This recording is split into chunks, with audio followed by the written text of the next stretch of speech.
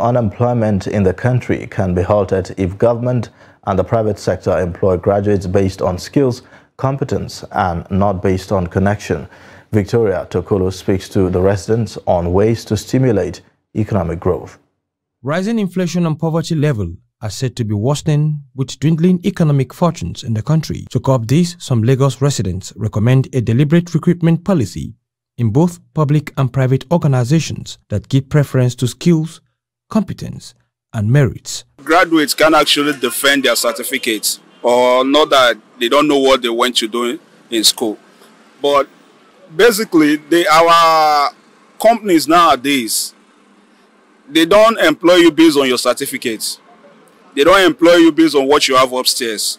They employ you based on, this my man knows the MD, this my man knows the director of the company, this my man knows the HR of the company. So that's how they employ nowadays, not based on what you have upstairs. Affecting the unemployment in Nigeria is corruption.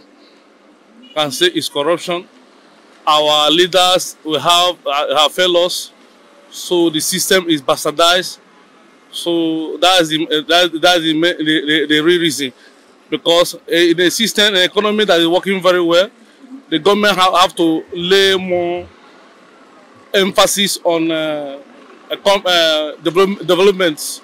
I mean, and the foreign investor will enter. But now that we have political crisis, a lot of foreign investors that we have in Nigeria, many of them are closing off, they are shutting down, they are leaving our country to another country. Graduates who may have completed the mandatory National Youth Service (NYSC) find it difficult to get job placement owing to the saturation in the labor market. Residents want the new government to come up with innovation that will address this. If government should create job, factories, manufacturing companies, I think this will go down. I know we cannot be all employee or employed. Some should go for business or any other ideas.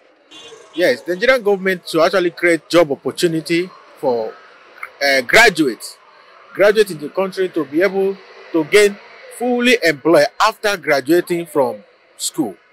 Yes, I also believe that recruitment of staff or employment of graduates should be based on qualification, because it has become a trending situation in the country whereby the recruitment, the employment they are giving is based on who you know.